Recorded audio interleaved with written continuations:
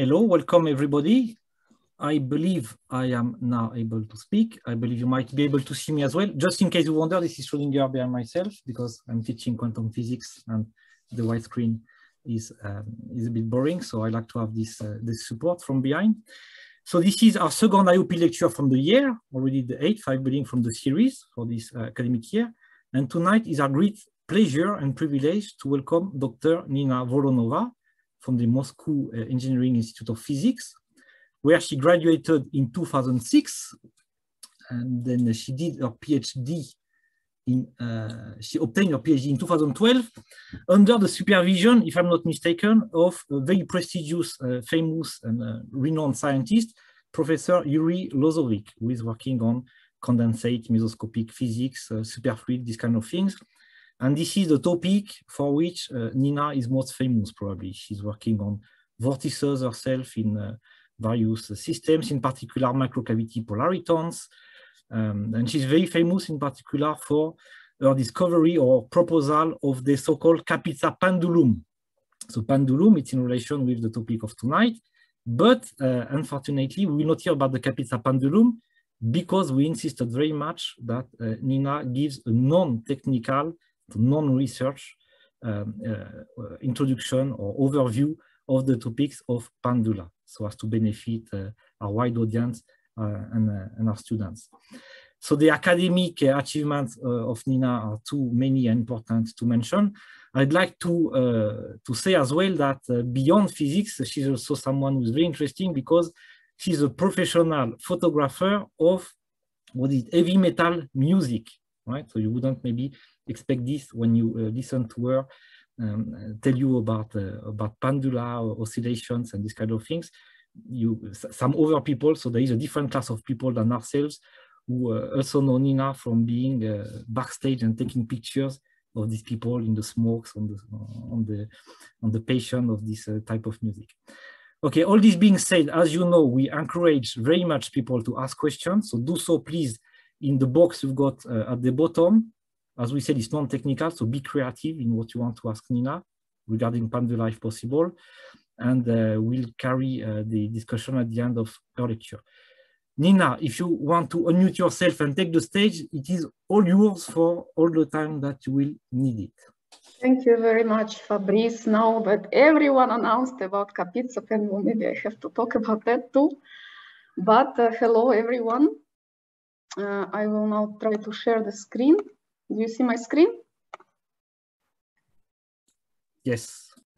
Thank you, Fabrice. So this is a talk, which is, as you see, named very generally the pendula universe. And the aim is to just show that the pendulum, which we are really familiar with, like a swing in a playground, actually mathematically is described by some equations which appear in every different situations in life. So, and we know in physics that if the mathematical equation is the same, then the behavior should be also the same, regardless of what kind of variables you have in a system, what is changing. If the equation is the same, the solution is also the same. But I will keep it really very basic, and I would like to start with some history.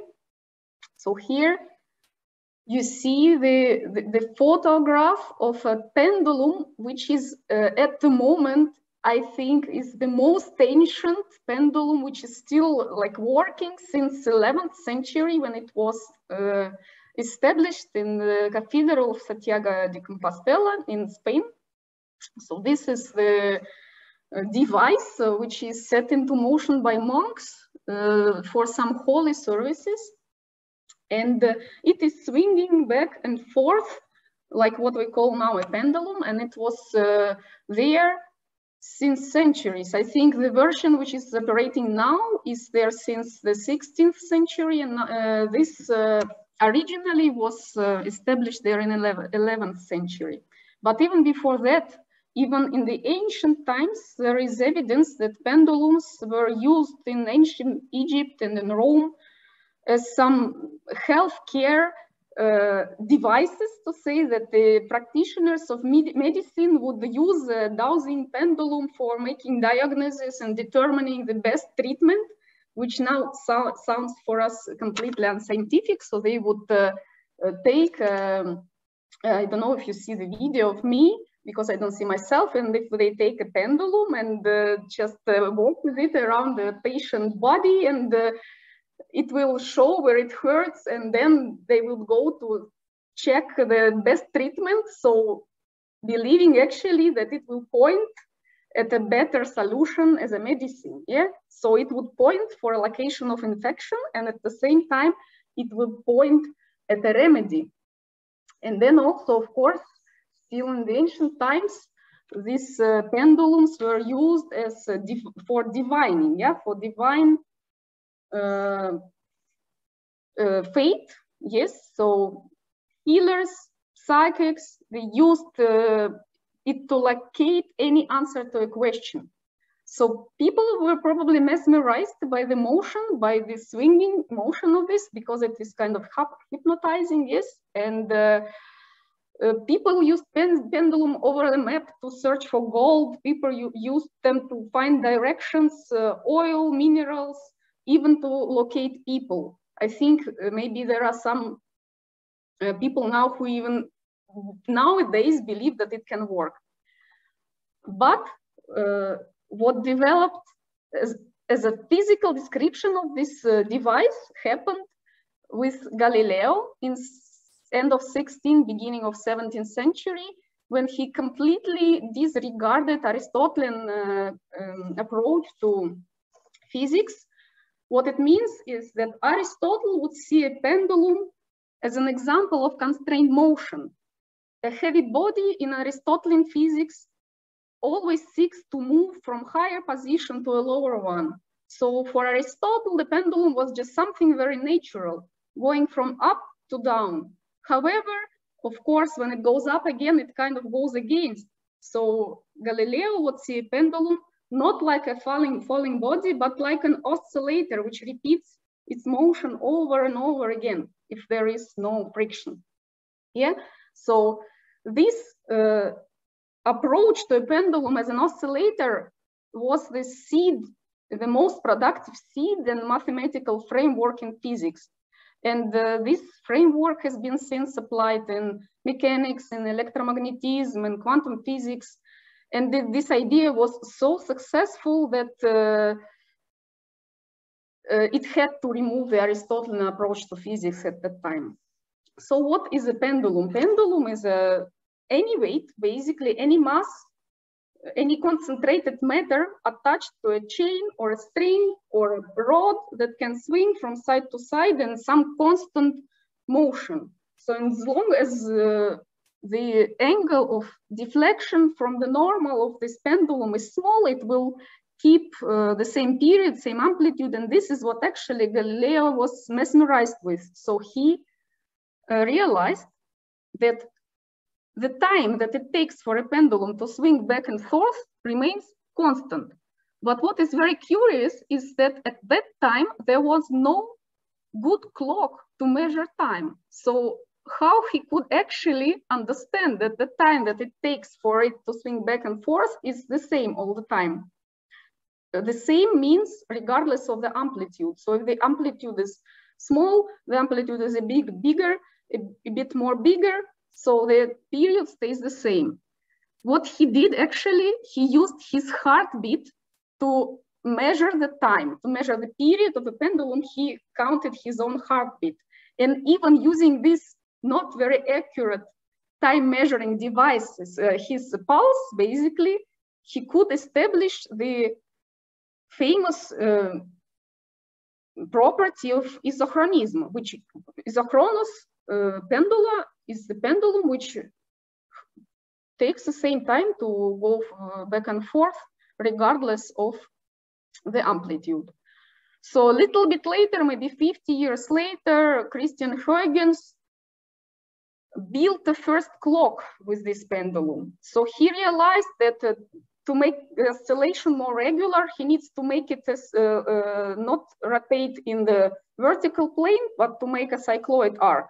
And modern watches are working on this principle. Basically, all the clocks until middle of 20th century worked on pendulums. So Galileo used the pendulum to conduct these measurements on effects of gravity. He observed that the reason for the pendulum to move back and forth toward the resting position, then up again and back again, is because of the gravity force, which pulls the mass downwards. And this was the early experiment, and basically it allowed all the scientists at that time to calculate the shape of Earth. And then still 200 years later, it was used to prove that the Earth spins. But before I go to spinning of the Earth, so this is the wrong sequence of slides, let's discuss the basic key features of a pendulum. So imagine that I am a timekeeper in a tower with a pendulum clock. And I observe that each day clocks goes a little bit wrong. By a minute or two per day, it goes incorrect and erroneous. So what I need to keep in mind is that this period of swinging, as Galileo found out, depends only on the length of this pendulum, not on the mass, but only on the length, not on the amplitude. So if we draw this simple picture, our basic ideas that we need, the basic notions are mass, which is already drawn here, the forces that act on this bob in the end, so the gravity force, the tension force. So as you see, if we add these two vectors in a parallelogram rule, we will get a restoring force, which forces the bob to go towards the equilibrium point. Then the amplitude is how far is actually it goes up, left or right. And then the period, which depends, and I said already, on the length of this pendulum. So we see here now first variable coming in our talk. In my talk is this angle phi, and the equilibrium position is this phi equal to 0, and pi is the natural constant on top here. So we see here that the period of this pendulum depends only on the length. So if we want to change a little bit to correct the clock and the tower, what we need is to change the length of this rod here inside. And the actual shape of our time dependence of the angle here, given for small angles, depends on the initial conditions. So what we can do is we can have a pendulum looking in the equilibrium position and hit it like this. Then we will have a sine function as one in the previous slide, and as the law is written here. Or we can actually move it to the right and let it go without any speed, and then we will get a cosine function instead. Okay, so as I said, after this Galileo discovery, 200 years passes, and then this pendulum was used to prove that Earth spins. Actually, scientists had postulated that the Earth is spinning around for thousands of years, since Bruno probably. So, but until 19th century, which is 200 years after Galileo began his experiments, another scientist called Leon Foucault was able to prove that the Earth spins. So what I will do is I will show you a little experiment here. I don't know if you see my video very well. So thing is that the Earth, our Earth, since it rotates, is not an inertial system because it is going around its axis. So the plane of oscillation of the pendulum, let me see myself at least. Fabrice, can you assist me? Can you tell me, please, if you can see the... Now we see the... If you get it closer to you, we'll see everything. Yeah, now we see the pendulum. Like this? Yeah. Okay, so he made, Leon Foucault made a very famous experiment in 1851 in Paris under the dome of Pantheon. So he had a 30-kilogram copper bob, copper sphere, and it was tied to a steel cable, which was almost 70 meters long. And he demonstrated that the trajectory of of this ball was not lying in one plane. So I will try to reproduce this. I don't have a 70-meter cord, of course, but you see that the plane in which the pendulum oscillates is rotating. So in Foucault's experiment, actually, he demonstrated that the Earth is rotating around some fixed star, which is our sun, and the plane of oscillations completely rotated in 32 hours in that experiment. And then it was later confirmed. Okay, so what happens with Foucault pendulum is that because the Earth rotates, if we start to swing our pendulum directly in the pole here at the North Pole, it will just go back and forth and nothing else happens. But if we go, no, that's not true. If we do it on the equator, then nothing else happens. But if we do it on the North Pole, it will actually go and change its plane of rotation, plane in which the trajectory lies. It will change it, the plane completely come back to itself in 24 hours. But if we do it somewhere in between, like here, he did it in Paris, it was then 32 hours. So the period was different of this change of the oscillation plane. Okay. Let's go further. So this is the list, the very first list of the mechanical examples when we can see the use of the pendulum. It is pendulum clock invented by Huygens. Huygens was actually a very diverse person. He was an astronomer and he was looking also into finding better way to define longitude in marine ships on the sea. And what actually happened to Huygens once is that he was lying sick in bed and he had this kind of pendulum clocks on the wall. And he was just looking at these clocks and he saw that after some time they were synchronized. So they started to move in a synchronous manner, but in antiphase. And he was very much surprised by what he saw. And then he actually found the explanation that they start to synchronize or desynchronize, or even they can kill each other's oscillations because of some motion which is coming through the wall on which both clocks hang. Okay, so Foucault pendulum I have just shown you. Wrecking ball, which is used to demolish buildings, is another example of pendulum motion. A very skilled crane operator can just swing it and demolish any house, and energy which would be stored in this upswinging will be all released when it hits the building. Then bowling, when you play regular bowling in a club, you use your arm as a cord, as a rod for the pendulum. So you use the energy of your arm and transfer it to the spin of the ball. Ballistic pendulum is used usually by police department for many years to understand how hard the bullet hits actually. So there is a wooden rod, I don't know if you see me, so the wooden rod in which you shoot a bullet and then it starts to rotate, and by the angle it rotates, you can understand some bullet properties.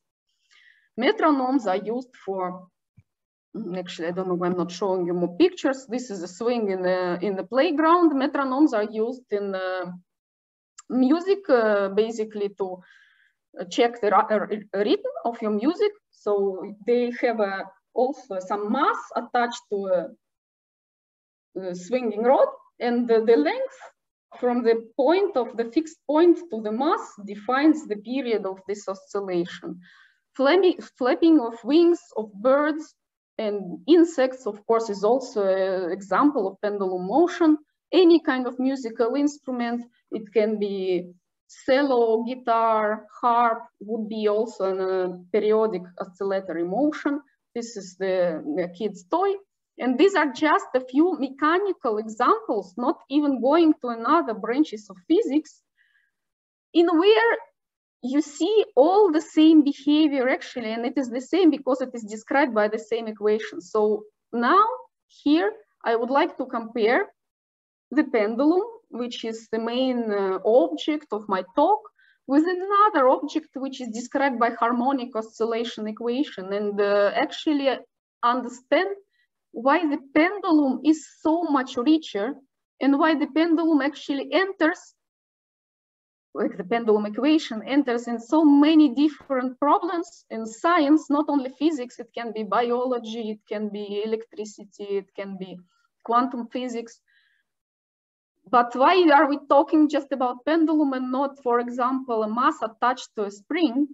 Because from the first sight, it seems that it is the same. So here we have also a restoring force acting on a spring here, which is proportional to the coordinate, and the potential energy is, if the oscillation is small, is defined by the square of this coordinate. So if I plot it very basically here, it is parabolic. Of course, if we start to make the displacement higher and higher, it will become less and less parabolic until spring breaks. But what happens at any energy, you have a constrained motion, you have a periodic motion from one turning point to the other turning point.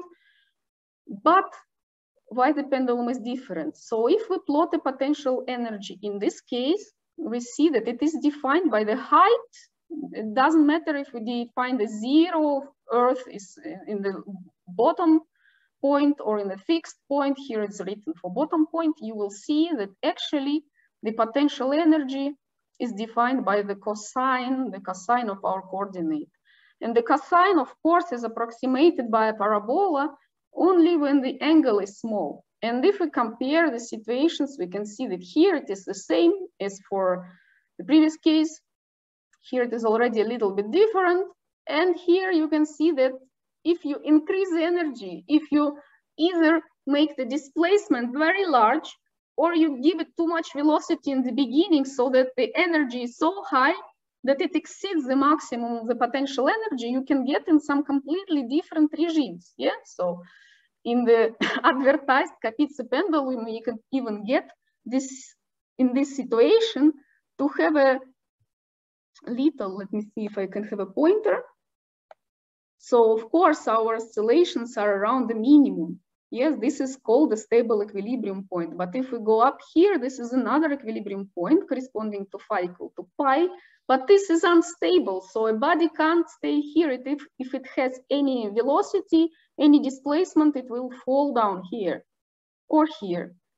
But if you start to change your system a little bit, for example, if you start to oscillate the suspension point back and forth, up and down, then the potential starts to change and you can have an extra minimum here on top. And then you will even have the upper side stabilizing. So your pendulum, instead of oscillating around the zero, will be oscillating around pi and stabilize actually in upward position.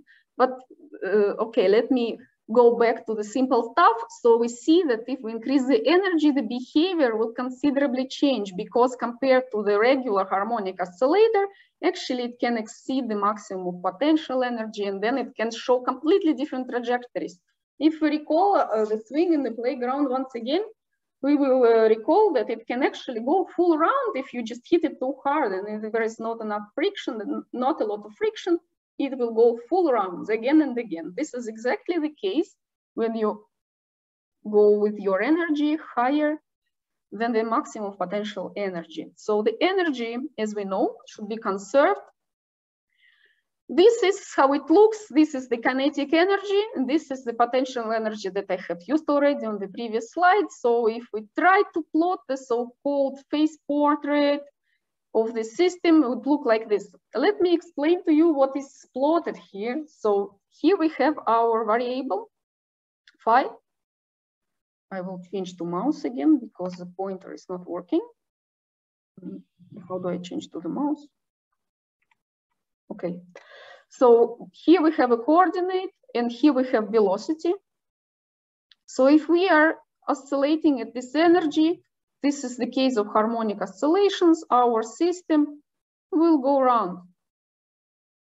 And if you increase the energy, you will go starting from a circle, more to elliptical, even more to some skewed trajectories, as you can see here. And when you reach the top of your potential, you follow the red line.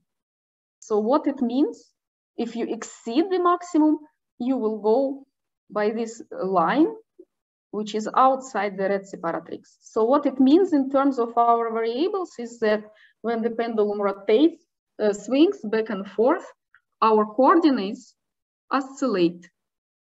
It can be strictly sinusoidal if the angle is smaller than 15 degrees. If you go to higher amplitudes, it becomes less harmonic. As you can see, it is a bit tilted here. But if you go above the maximum energy, your angle actually starts to grow. And this is called a running angle or running phase. Good. So let's compare what happens to the system when, as I already advertised, the upper point starts to oscillate. When the upper point starts to oscillate, we get an extra circle around this pi, which is an unstable equilibrium, and then the system can actually stabilize here. Unfortunately, I don't have a slide devoted to that, but I have a video which I can show you later after I finish with the main part. Okay, so let's look again at the phase portraits. When there is no damping, it is basically the same figures here, you can see. So we can go in circular orbits around and around and around. And if the energy is too high, we will have a running angle following these lines. But if we add friction, if we add some air which restricts the motion of your pendulum, then you will get some kind of different trajectories, which means that they will become foci. So you have, instead of this kind of center, you have a focus. So at any initial condition, you will actually fall down to the center. Wherever you start, you will fall down to the center. And this happens because of the damping. So in the case of our swinging pendulum, it will just stabilize downwards. In the case when we have Kapitsa pendulum, it will stabilize actually upwards. Maybe I should simply show you this video. Let me show you here.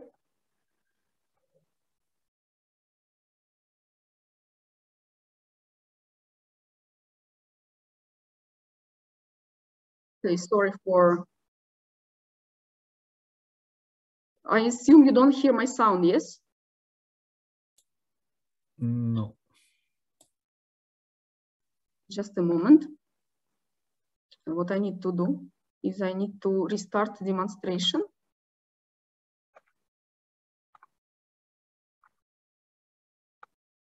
Okay.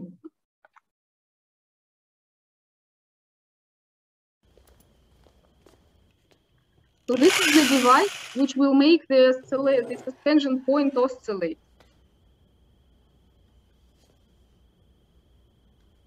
Now the pendulum is normal, a simple pendulum, which stabilizes in the direction downwards.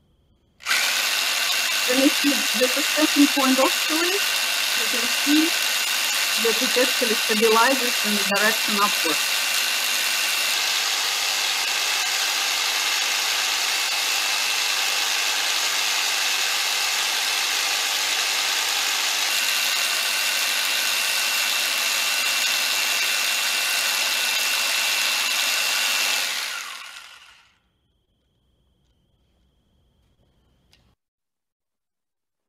Slow motion.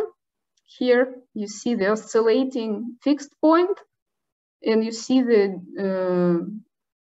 guy who is holding the device trying to move the pendulum away from this upper position, and it is stabilizing upwards. Okay, so I go back to my presentation. Okay, so let's come back to a more simple stuff maybe. So this is what we described in a mechanical system, but as I already said, you can actually have it in any other branch of physics. So for example, if we are talking about waves such as ripples on a lake or sound waves which travel through the air, they have again period, which is equal to inverse frequency. So it is again described by the same oscillatory equation, which I can actually show here. You can see here for a pendulum, it is square root, as I showed before, G over L. For any other system, you will have a frequency defined by something else, but the equation will stay the same. And this is what makes it all like a pendula universe, as I called it. Okay, the burning candles, if you put two candles next to each other, they will behave, and you observe the height of the flame, they will behave exactly as coupled Huygens clocks, which hang, the pendulum clock, which hang on a wall, and then they synchronize. So if you want, if you are willing to make this experiment, we can actually even do it now, maybe take two candles, start to burn the flame. And if they are set on one table, you will see that the flames can go anti-phase or in phase, or even stop burning. It would be called the death of oscillations. Then the earthquakes, what happens during an earthquake? The motion of tectonic plates on Earth during an earthquake is another example actually of oscillatory motion, because the plates start to move back and forth together with its central position. And again, this would be described by a pendulum equation. And if we look at planetary motion, we know that the planets move around sun with a good approximation on elliptical orbits. And elliptical orbits, if you parameterize them, some parameter will give again you a sine and cosine laws for the two coordinates, because we have them two coordinates instead of one. So it is again the example of harmonic oscillations. Yeah. So when we talk about electronic oscillators, for example, electronic oscillators generates oscillating signal using some circuitry, which Gary was telling us about in his talk previous time, because there is a great variety he was showing us of these electronic oscillators, the factors that determine the period in this electronics would be the design of a circuit. It could depend on resistance, on capacitance, or whatever other characteristic of a circuit. If we talk about alternating current in our power socket, if you actually measure the current against time, you will get, again, see the sinusoidal. Yes, the cellular processes in biology are also periodic, and they can be described by the same pendulum equation.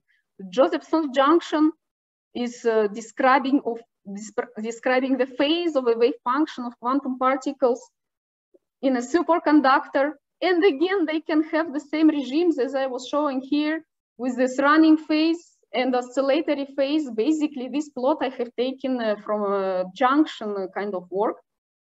Okay, and periodic potentials, of course, any motion will be described by the same thing.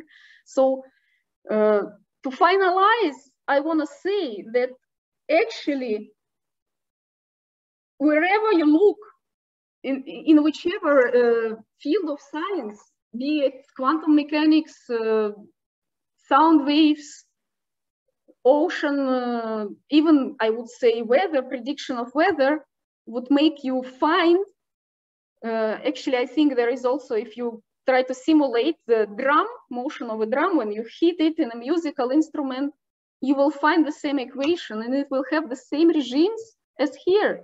Basically, this figure could be plotted for a pendulum, it can be plotted for electric circuit, it can be plotted for Josephson junction. It will be the same for all these systems which are described by the same equation.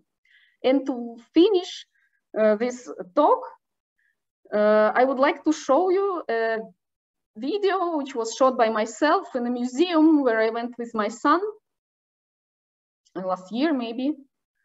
And this is to show you that such a simple thing like a bob on a string can provide such beautiful effects, because all you need is to know that the period of the motion of each of this ball is proportional to square root of the length.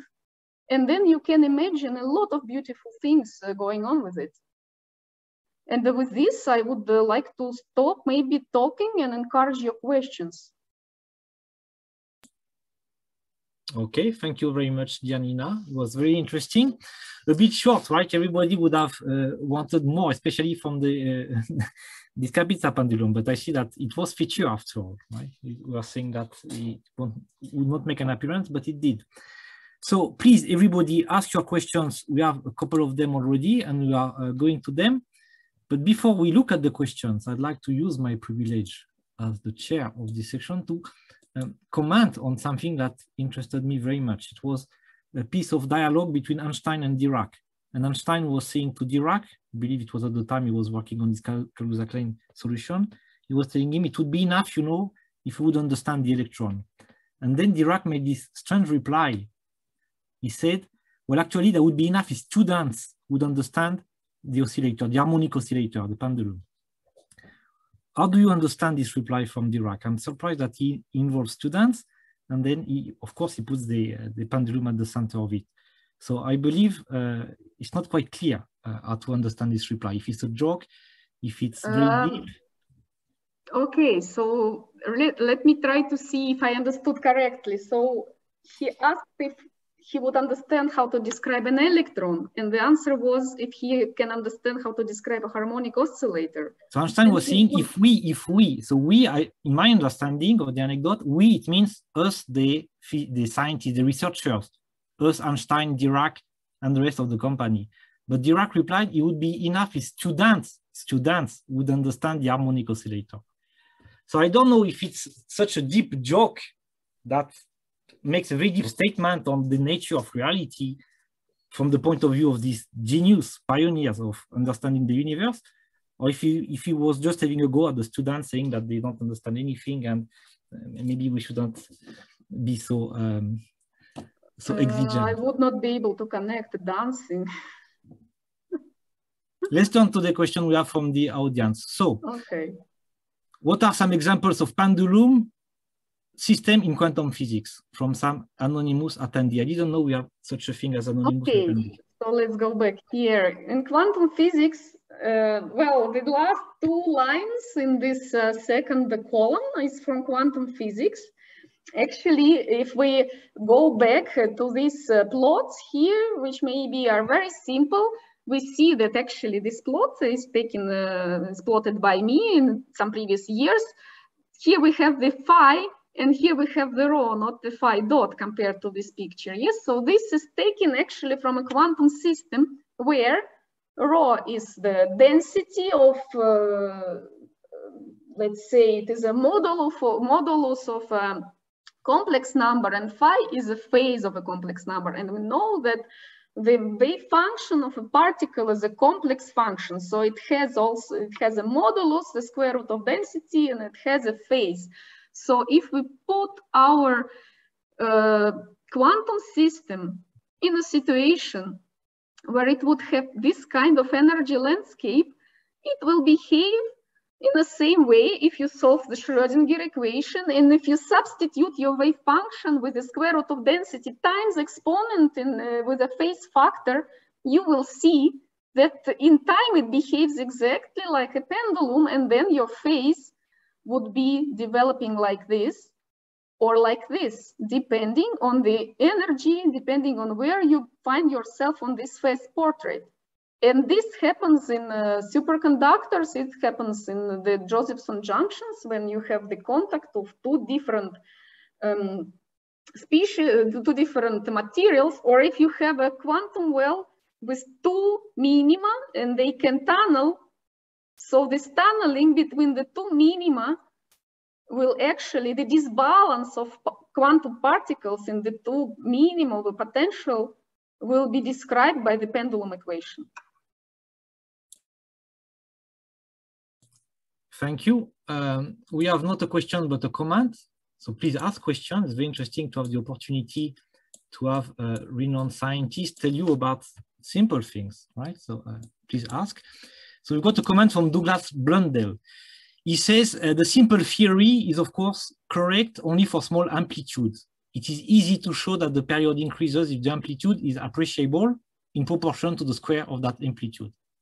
So that's a comment, but maybe you want to... Yes, I can comment on the comment, of course. So indeed, this is very correct. So the correct equation, even without damping, is like this on top here. If you want to find if you want to have the harmonic behavior, to have a sine function, strictly sine function, then you have to replace this sine of phi here with phi, which of course is correct only for small phi, for phi less than 15 or 20 degrees. But if we increase phi, increase amplitude, as you said, we go higher and higher here. And you see that from a circle, if we had the harmonic motion, we would have a circle. From a circle, it starts to elongate, be more like elliptical, and then it comes even like a squeezed ellipse. So indeed, this is correct. Thank you very much. Okay, thank you, Douglas. I'm not sure it's that easy to show that, right? And in fact, the growth of the amplitude is not proportional. I mean, that's an approximation. The solutions, I believe, are quite complicated, elliptical integrals or things like this. Then we've got Amir Ramani, but he forgot to send the question, so we have to wait for the question of Amir. We have one from Anton Nalitov, who is asking, why were Huygens clock synchronized in antiphase rather than in phase? Okay. In fact, there was a study later, and maybe even very recently, like 10 or 8 years ago, it was published, I think, in scientific reports. I can send you a reference where they actually studied the different initial conditions, which is like if we, basically, we can even reproduce it if we take, like, for example, I don't know if you see anything here. So if we have a same wooden rod and then which we hang, do you see me? Because I don't see myself. If you hang two pendula here, yes, so you can hang them on different position from each other, yeah? And in fact, the signals that they send to each other, of course, depend on the distance between the two suspension points. Do you see what I mean? So if it is closer, it will be faster coming, the signals. If it is further away, it will be slower. And in this work that I mentioned, a very recent work which reproduced Huygens clocks, they found out that there can be different realizations. So depending on the distance, it can be in antiphase, in phase, or death oscillation death. So Huygens was just in the position when he was ill and lying in bed, looking at the wall. He didn't really change the relative position of the clocks. But if you do, you will get very different regimes. Right. In the case of Huygens, this is some type of form of dissipative coupling, right? Well, in that times, they didn't think all about dissipation at all. I mean, if you take into account that they measured time by their own heartbeat, I think it is incredible that they actually found out such general laws. Yes, actually, that's another thing that Douglas could have commented, that also the heartbeat of Galileo was certainly a big approximation, depending on the state of excitement. So, Amir, we didn't receive your question yet, and Mikhail Portnoy has a question, but he would like to ask himself. So, yes, indeed, please, Sharon, if you can allow Mikhail to ask the question. He also put it in the chat, but I'm sure it would be much more interesting to hear him ask the question.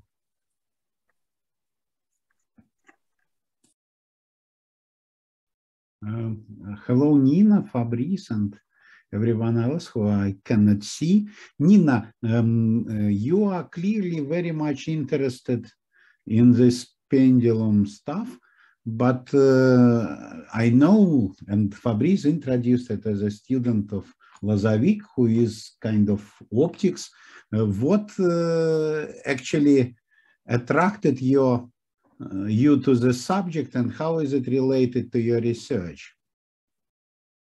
The pendulum. Okay, hi, Misha. Thank you for the question. The fact is that when I started to solve my Schrödinger equations with my quantum wave function, and I was analyzing in some system, actually, if we talk about what I'm working on polaritons, which are like a hybrid system, as you know, of photons and excitons, and they transform into each other, yeah?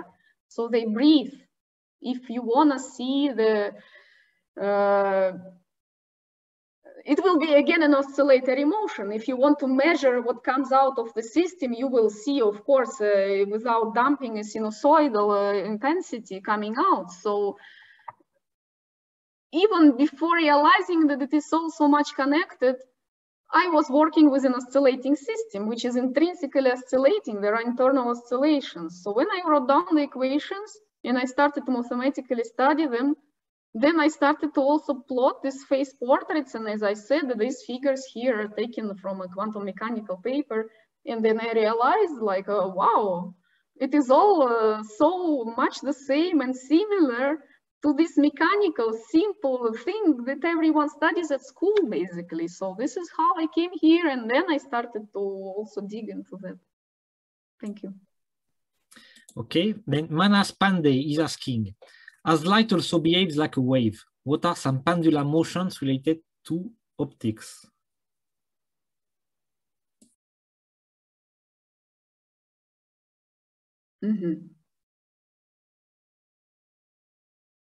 Well, in this sense, if you say that a light is an oscillating wave, of course, you can just describe the intensity of the field, like the electric field in the light wave will be oscillating as a cosine function if you measure it. And the cosine function is a solution of the harmonic oscillation equation. Basically, I think I didn't do it myself by hand. I think if we write down the Maxwell equations and the electromagnetic wave is a solution of the Maxwell equations, and we know that the Maxwell equation is a differential equation, I think that we will find what we will find as a wave equation, and then we can even compare it maybe to the mechanical system equation. So mathematically, I think we can find the equations describing E, the electric field is oscillating harmonically. Yes, indeed. The creation and annihilation operator of second quantization, they are harmonic oscillator, right? So yeah, that's true. But I mean, I think the question was not about the quantum nature of light. It was starting with waves, indeed. Yes, yes. Yeah, that's an interesting question, actually. Would we find the harmonic motion without introducing the I don't know, maybe you can find it still from Maxwell equations, maybe not. Then Camilo Lopez is asking, how do you understand the running phase? Is it possible to distinguish, say, a 3 pi phase from a pi phase? Is the running phase a signature of quantum behavior? Thank you very much for the question. Answer is no, it's not a signature of quantum behavior. Imagine that you are doing the exercise in the, like when you need to hang yourself, yes, on a rod, and then I don't know the English word, what you do. And if you start to swing, and actually you can just imagine a swing. If you hit, your initial velocity is too high, then you can go full round. And if you go full round, here again, I will try to use a pointer on the slide. Okay, if we go full round here, this will be exactly the running phase, yes? So it will be a running angle, not a running phase. So if you want to distinguish between pi and 3 pi, it will be, you will need to count how many turns you made, that's it. Mathematically, of course, you can't distinguish. You need to look at your swinging pendulum and just count 1, 2, 3, and yeah, but it's not quantum mechanical, it's classical. Then Gary Sinclair, to whom you referred previously, is asking, so our previous speaker from last lecture is asking, can you always or only sometimes map the dynamics of a two-level quantum system onto that of a quantum oscillator? I think that to get the equation like this, like a simple pendulum, of course, you can only in a linear regime, because if you have a lot of particles which interact with each other, you will have some extra terms in these equations which add nonlinearity or some energy shifts, detunings, and so on. And what happens then? And if you look at these already sophisticated patterns on the phase portraits, if you add nonlinearities, they will get shifted, all these fixed points will be shifted and skewed somehow, and you can even jump from one to the other. So in a general case, in a quantum system, you have to add more terms and the equation gets more complicated, and you can have more regimes, like jumping between different equilibrium points. But in a very simple cases, when there is no damping, no interaction, they will get the same equation. I don't know if it answers actually. These look like trick questions, actually. Misha Portnoy has another question, and Misha, you have the privilege to unmute yourself. So please, if you want to ask your question directly.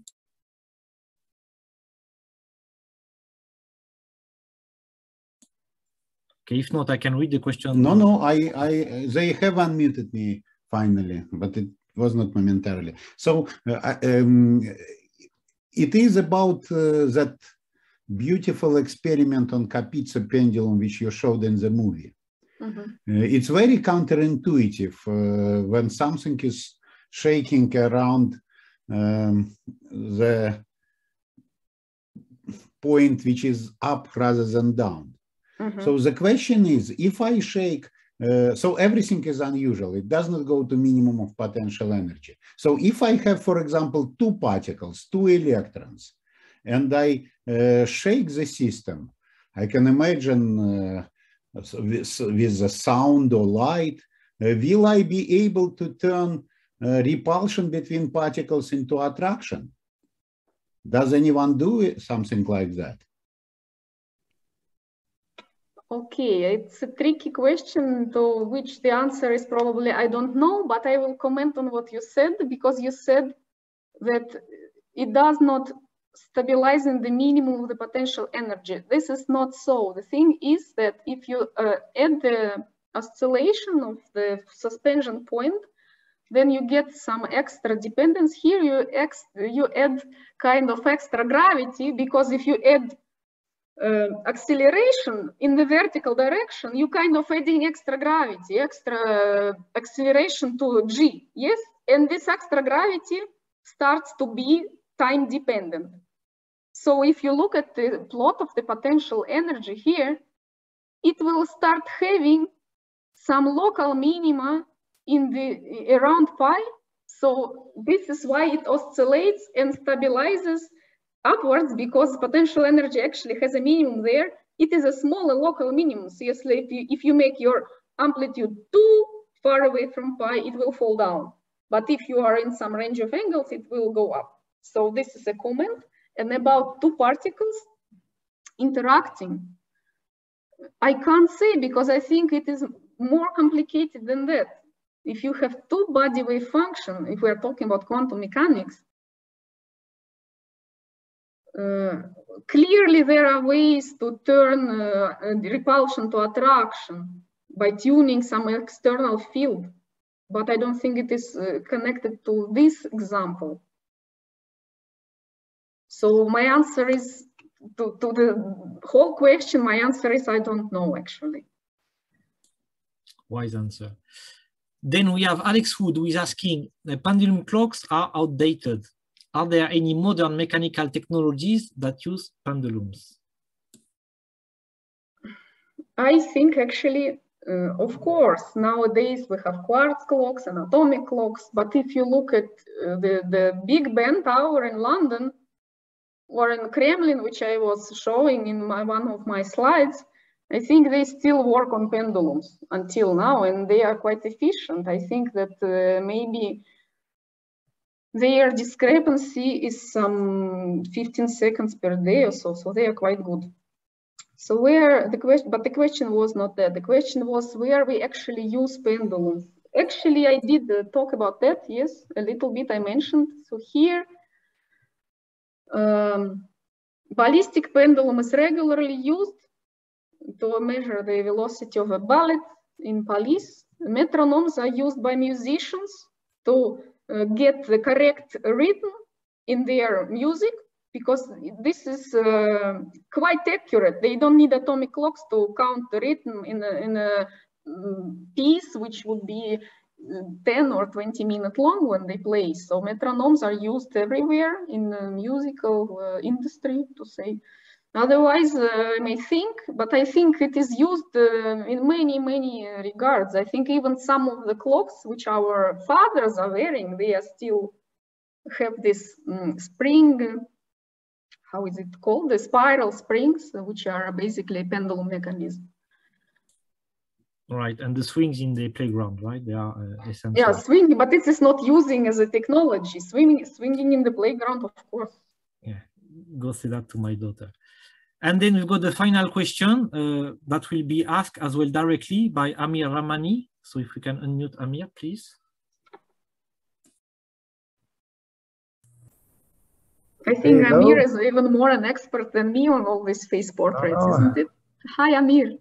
Hi, do you hear me? Yes. Okay, thank you, Nina. I really enjoy. I sent just my question, but let me ask it directly. It's better. You know, from our experience. I stopped hearing. I don't hear.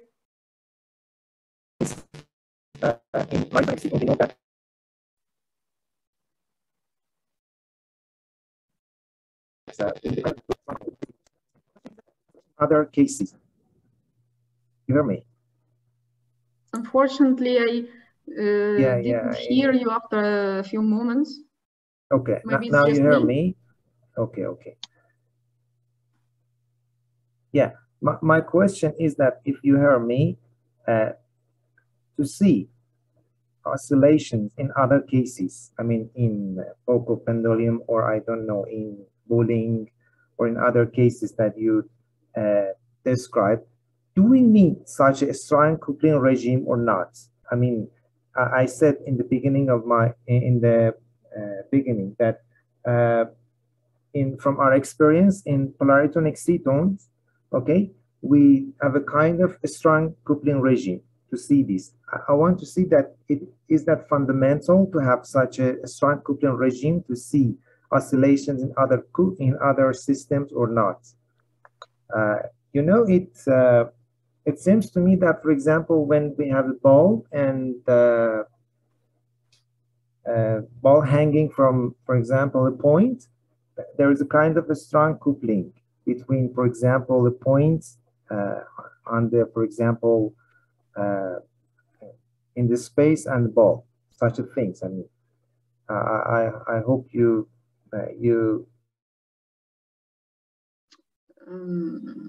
okay, I will try to answer. I think that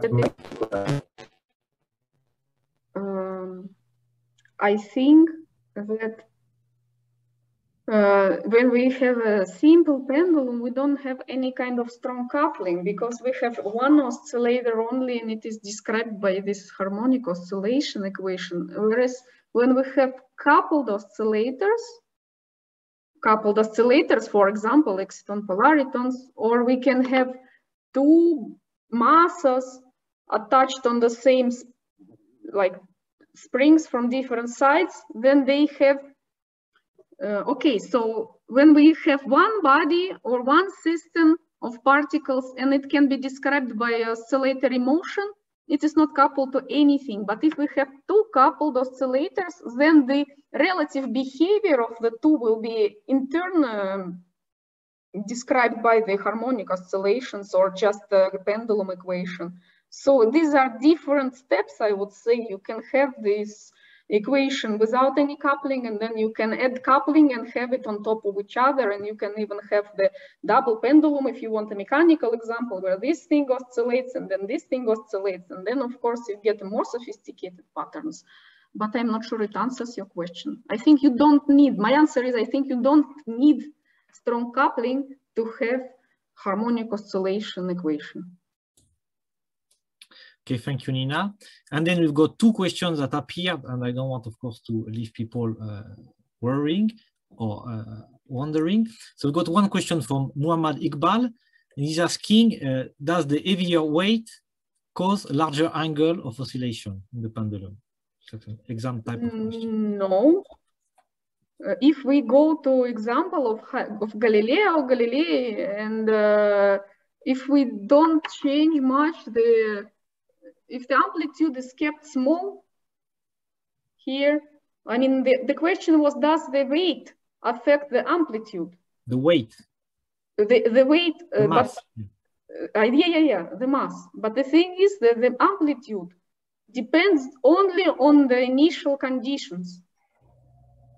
If we start from here, the amplitude is larger than if we start from here. So I wouldn't say, of course, if we have friction, it can be different for different kind of bodies, but amplitude shouldn't be dependent on weight, because amplitude depends on initial conditions only. And then this should be probably the last question. Gary Sinclair is asking, he says it's a comment, but it's actually a question. Do they use mechanical pendula in dynamic Casimir force measurements?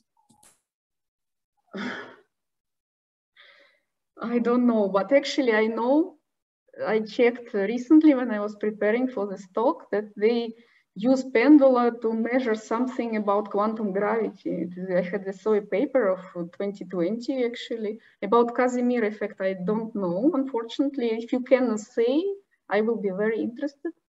But I think they use pendula even now for very sophisticated things. Okay, thank you very much, Nina. I hope that this answers all questions. So you see, the simpler the topic, the more difficult are the questions, right? Not surprisingly. But you also said that I should have shown the more complicated things with the Kapitsa pendulum. Well, we saw quite a lot of the Kapitsa pendulum after all. Okay, thank you very much for the invitation. It was really my pleasure. I enjoyed it a lot. And it was ours to listen to you. So our next IOP lecture will be in March, 17th of March, and it will be on the Eratosthenes experiment. So also something very fundamental. And then there will be surprises because the guest himself will be kind of a surprise by itself. Thank you very much, Nina. Thanks everybody for joining us and for asking questions. And hopefully everybody learned something. I did myself learn quite a lot. Thanks, Nina, and goodbye. Thank you very much, Fabrice.